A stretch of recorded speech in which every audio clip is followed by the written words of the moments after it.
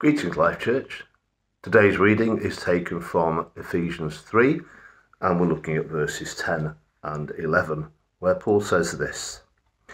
His intent was that now, through the church, the manifold wisdom of God should be made known to the rulers and authorities in the heavenly realms, according to his eternal purpose, which he accomplished in Christ Jesus, our Lord.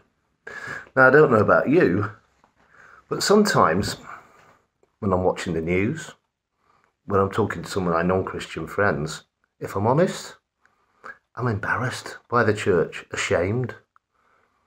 You know, we constantly, as individuals and as an institution, tend to get things wrong, don't we?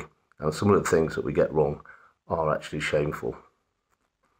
So how can it be that God shows his wisdom through the church to the authorities in the heavenly realms? Well, let's have a look at Revelation 21 and verse 2, where it says this. I saw the holy city, the new Jerusalem, coming down out of heaven from God, prepared as a bride, beautifully dressed for her husband. And that bride is the Church of Christ.